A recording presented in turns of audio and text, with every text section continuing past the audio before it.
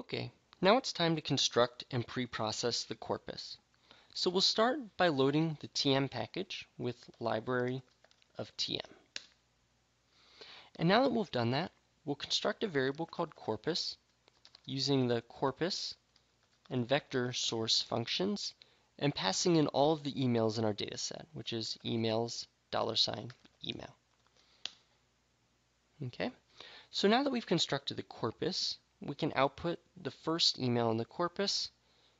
We'll start out by calling the strwrap function to get it on multiple lines, and then we can select the first element in the corpus using the double square bracket notation and selecting element 1.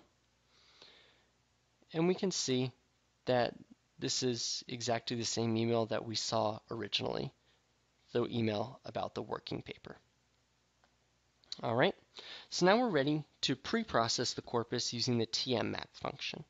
So first, we'll convert the corpus to lowercase using tmmap and the toLower function. So I'll have corpus is equal to tmmap of corpus and pass it along toLower.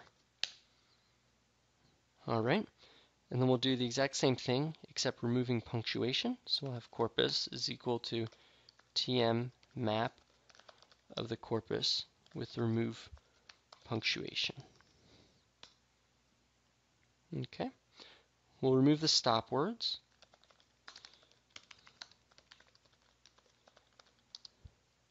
With remove words function, and we'll pass along the stop words of the English language as the words we want to remove.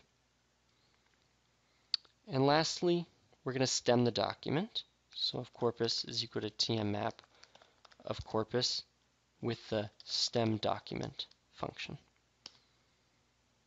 Okay, and now that we've gone through those 4 pre-processing steps, we can take a second look at the first email in the corpus. So we'll again call strwrap on corpus, selecting the first email.